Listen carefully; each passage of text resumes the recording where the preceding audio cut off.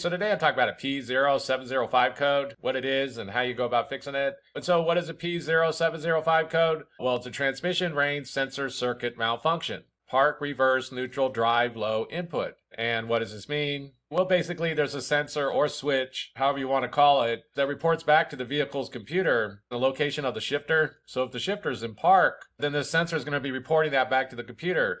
If the shifter is in drive, then it's going to be reporting this back to the computer.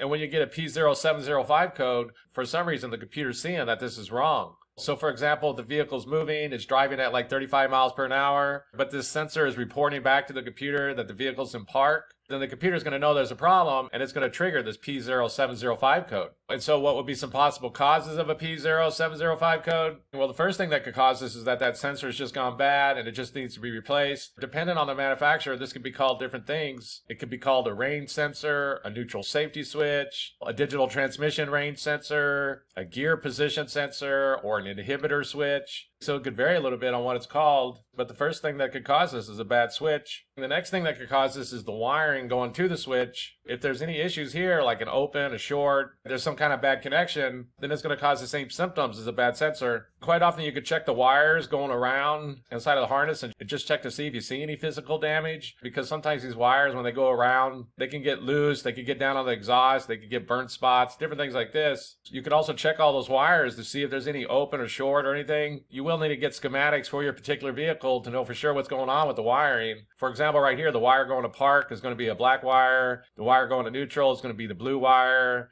The wire that goes to drive is going to be the green wire, and so on. So you can't get a wiring diagram where all your wires are going on your particular vehicle. Then you need to check the wires going back to the computer, to the TCM or the PCM, and you be sure that there's no issues going on there. But the next thing that could cause this is there's some kind of issue going on inside the wiring. And the next thing that could cause this is that there's some kind of issue going on with the transmission. And so this is going to be something like up inside the valve body. There might be something going on there that's causing a problem, or inside of the shift linkage going to the transmission. If there's any kind of issues going on there, the linkage got bent, some of the inserts or something along these lines fell out, then it could be causing a problem. And when you go to shift, the linkage isn't being pushed down on it correctly or something along these lines. But the next thing that could cause this problem is that the transmission's gone bad, or the shift linkage going to that switch is having an issue.